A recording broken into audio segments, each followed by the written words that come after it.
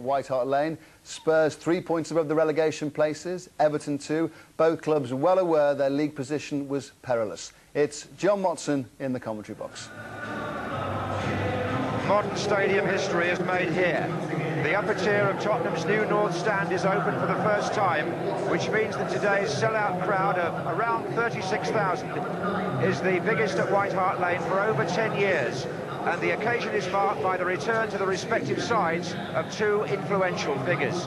Duncan Ferguson is back to lead the Everton attack after missing the last 4 matches through suspension and injury. And David Ginola resumes his place in the Tottenham midfield after serving a 1-match ban. That's one of 2 changes from the side that won at Crystal Palace. Alan Nielsen is back after illness, so Colin Calderwood and Moussa Saeed drop to the bench. And the injured international trio of Anderton, Everson and Ferdinand are scheduled for another reserve match on Monday before challenging for first-team places. Everton have reshuffled following last week's home humiliation by Aston Villa. 18-year-old Irishman Richard Dunn comes into a 5-man defence, which is still without the suspended Bilic and Tyler. And in midfield, 20-year-old Gavin McCann makes his starting debut. Gareth Farrelly and John Oster are left out. Nick Barmby plays against the club, where he started his career. Howard Kendall in his 19th season of football management.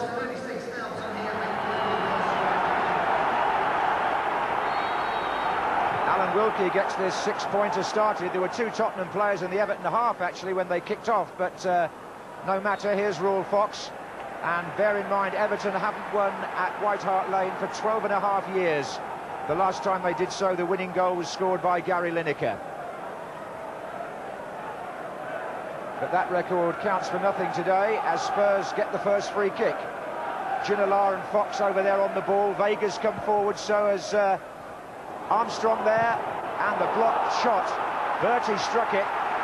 It's a corner. It came off Richard Dunn. So Campbell can stay forward for Tottenham.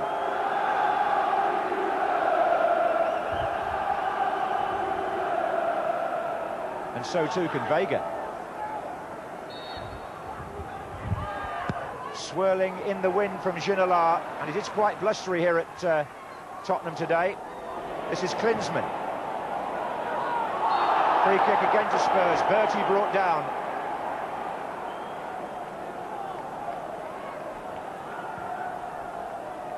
Ginola. And still Vega is forward. That could have been dangerous. It was Dunn who cleared it.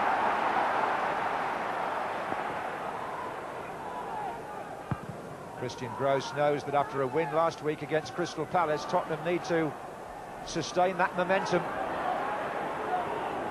Barmby and Ferguson setting up the play here. This is O'Kane to Hutchison. Oh, Madar is unmarked. Oh, what on earth was Spurs doing there? Barmby appeared to be pushed by Campbell in the middle of all that as well. But Madar had no Tottenham defender near him.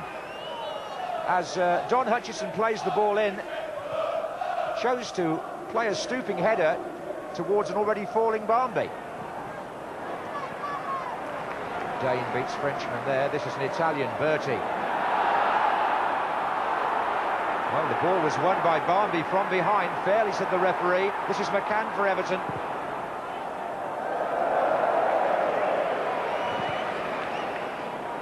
And a good long kick by Walker. Look at this, Armstrong really gets 3/4 of the length of the pitch on his clearances, Ian Walker.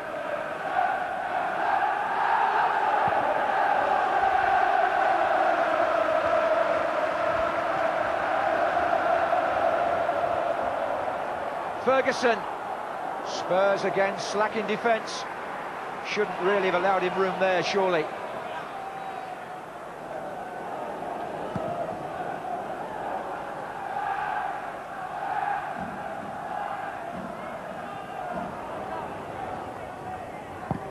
That's forward by O'Kane. And back by Campbell. Now McCann. Ferguson for Everton. To Ball. And here's Madar. Oh, trouble here. Barmby's in. Corner. Ramon Vega did just enough to stop Nick Barmby. It's Madar who heads it through, and Vega challenging Barmby.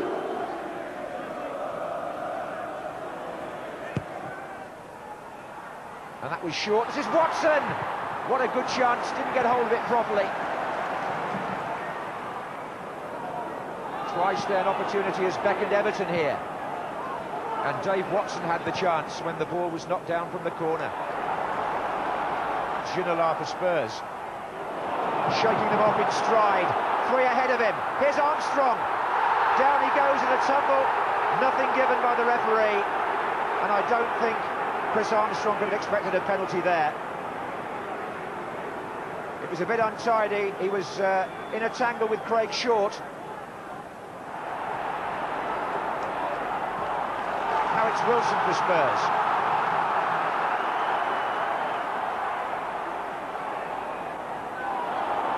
And still. It's a good run by Clive Wilson, but he didn't quite have the angle to get in the perfect cross. Corner off Short. Curled in by Ginola. Campbell's at the back. And he beats the ground in frustration, Sol Campbell. Feeling perhaps he should have scored. It's curled in by Ginola beyond the last defender. But in fairness, he was challenged, Campbell. It came off the side of his head. That's Ferguson's touch. Out to ball. Madar well forward here, number 7, offside.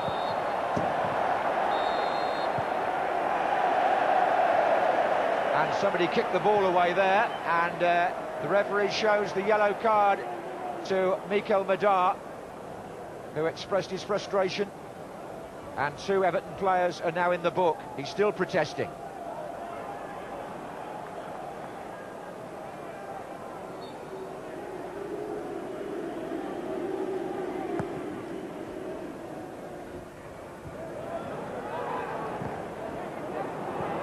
Oh, and that through ball finds Madar onside. Tottenham were dreaming in defence, and Madar scores for Everton. And the Spurs defenders stand and look at each other. And Mikel Madar, within seconds of being cautioned, puts Howard Kendall's team ahead. But where on earth was the Tottenham cover? 24 minutes gone, and the through ball played by Nick Barmby found Tottenham square, but yards behind Madar, who slides it past Walker as he comes out. And in this match of such critical importance to both teams, Everton, who are coming from behind Tottenham in that relegation scramble, take the lead. And now Nielsen.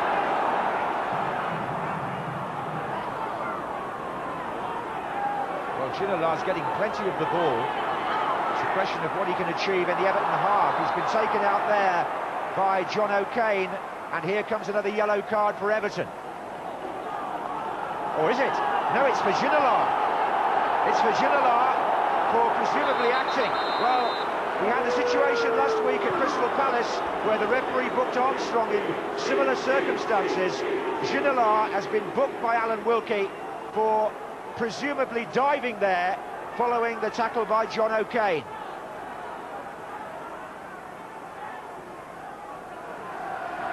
And somewhere in there you'll see the great Bill Nicholson, the club president, who on his first day as manager here in 1958 saw Spurs beat Everton 10-4.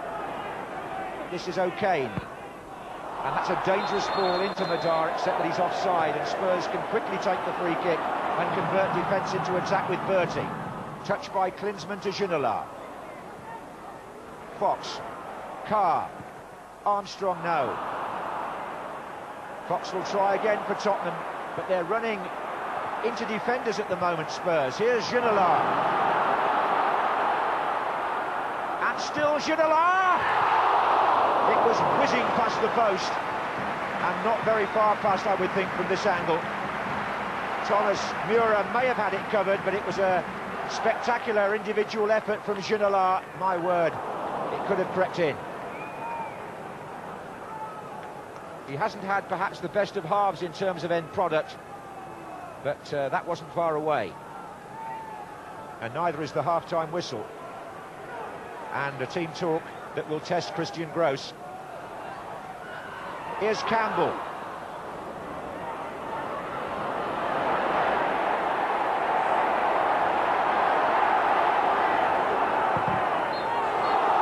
Half-time, and a decidedly different situation to last week here. Everton showing resilience, pinching a goal on the break, defending well, and Spurs unable to open them up and showing signs of anxiety themselves. Half-time, it's Tottenham 0, Everton 1.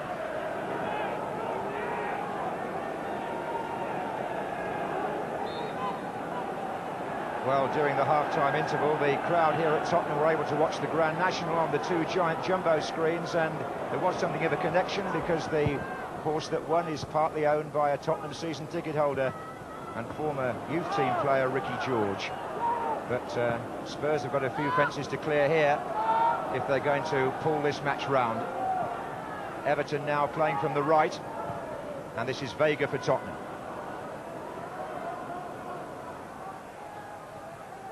And there goes Armstrong, he's onside, he's got Jurgen Klinsmann in the centre, and Rule Fox is moving up. This is Nielsen to Armstrong. And still. Oh, Klinsmann was waiting to tuck that in if it had come that far. And Madar stretching Campbell, looking for the free kick.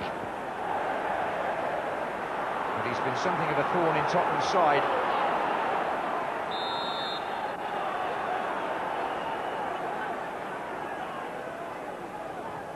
It's pretty impossible to overestimate the importance of where the points are going today.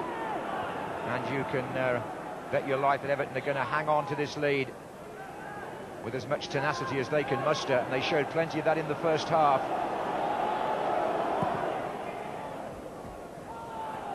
This is Ball. And now it's Fox. Armstrong in the centre, so is Jurgen Klinsmann. Touch there by Nielsen to Klinsmann, who couldn't get his shot in. Everton defenders falling in front of him, and now Vega has fallen and let Ferguson away, and Madar's coming into the centre now, and there's Madar, and there's Ferguson, who makes a real mess of that. The chance that should really have gone in, and it would have been 2-0 Everton. There was nothing wrong with the approach play. Vega slipped, Madar got away, combined with Ferguson, who plays the ball in here, is then in the right place to get Madar's return. Beautifully laid off, and dear me, what a wayward effort. 30 to Fox.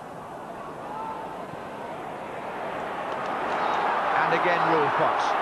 He's got Klinsmann in the centre along with Ginola. That came off done, but only as far as Carr. And still they line up on the far side of the area for Tottenham. And Klinsmann's there. Just gets underneath it. Referee telling one or two players to calm down as Klinsmann's header goes over. Had a long chat with Michael Ball, who he booked in the first half. This is a difficult situation now for Spurs, and one that Everton are coping with at the moment quite comfortably. Ginola. He's got Klinsmann to his right and Fox. Still Ginola. And a corner it is.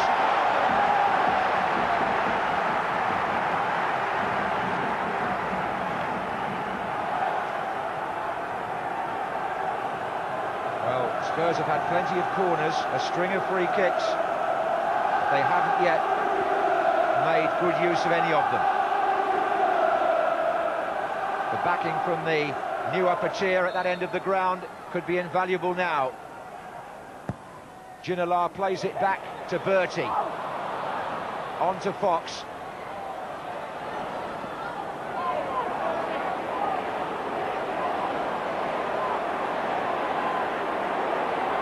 And still Rule Fox.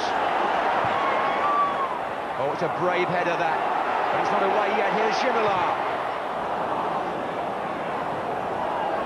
John O'Kane, who dived to head that clear initially. Back in by Vega. Here comes Klinsmann. And Muir, a magnificent throw. Look at this, it's Barnby. Wilson trying to cover. Nick Barmby for Everton. And Duncan Ferguson tries to reach the loose ball. And two Tottenham players are flat out.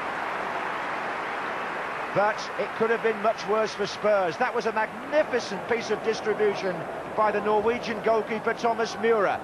And the man who latched onto it with equal intelligence was Nick Barmby. It happens here. Müller hurls the ball out from his 18-yard area, more than half the length of the pitch. Barmby got away from Wilson, but Walker shut him down. But Spurs are more concerned here about the condition of Clive Wilson. He came across here to try to close Barmby down, and as Barmby went past him, there was nothing wrong with what Barmby did. It was the awkward way in which Clive Wilson fell.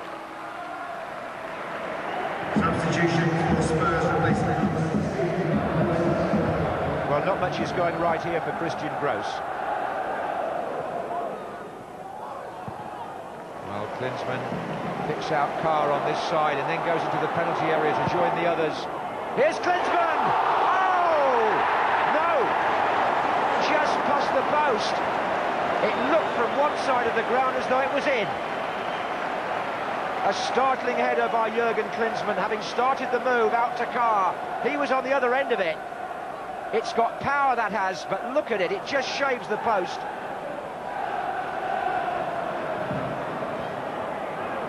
Just wonder what Christian Gross might decide to do if Tottenham don't find a way back into things here. He's got Saib on the bench. But for the moment, it's Hutchison with a long ball, beautifully delivered towards Duncan Ferguson, who made a better fist of that than he did of a much easier chance earlier. Here's Ginola. Oh, Nielsen in a good position here for Tottenham.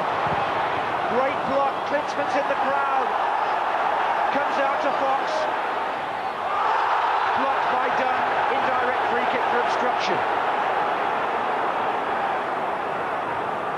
Well, an awful lot went on in there. But there's no doubt about the outcome. That is a case of obstruction on the line. It's indirect, otherwise it would have been a penalty had it been a different sort of offence. But you don't need to tell Christian Gross how vital 3 points dropped here might be in terms of Tottenham's chances of staying out of the bottom three. But by the same token, Howard Kendall knows that if Everton hold on here, it gives them real hope.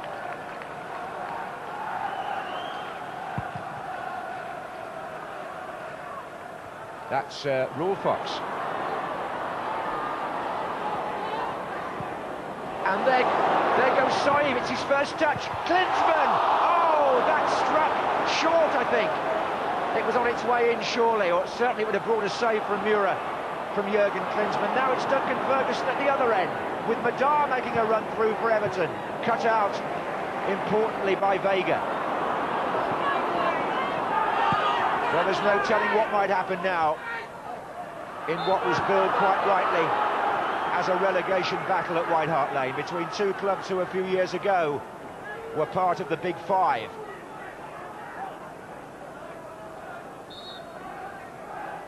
At the moment, they're part of the bottom five. Hutchison will take the free kick for Everton. It's over towards John O'Kane.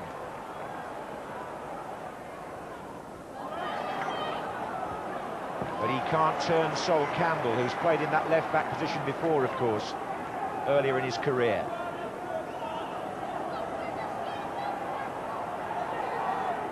Here's Madar. And it's Ginola. And the two forward players go either side of him, Armstrong and Klinsmann. He's found Fox with a better ball. It's Rule Fox for Spurs. Great blocking again. Richard Dunn, the 18-year-old. Heroic, really, the way Everton have closed down the Tottenham forwards. Vega and Campbell. There's Colin Calderwood. Vega! Feels for handball. Referee is unmoved. Oh, this is tense stuff. Nielsen for Tottenham. There's nobody wide left. He's got to come this way to Saib. Drifted in. Good ball in. Header on. Oh, it's Armstrong. Armstrong got it. It was headed on by Vega. And Spurs have equalised. And Saeed made the goal after just coming on. A piece of invention here. And Tottenham are level with 17 minutes to go. Armstrong got on the end of it. But it was Saeed who drifted that lovely ball in. Watch Ramon Vega. He heads it back across the goal. In comes Chris Armstrong. And with the header, he makes it 1-1. Equaliser for Spurs after 73 minutes 25 seconds.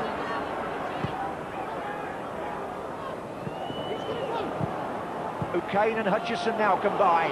In the centre, Duncan Ferguson, Nick Barmby and John Spencer all kept waiting.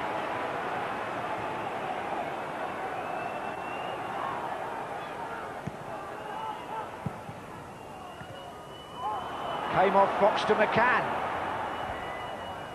Good turn there by Ball. And here he is again. Good effort by Ball. What a good save too. Michael Ball. The 18-year-old had the final say there.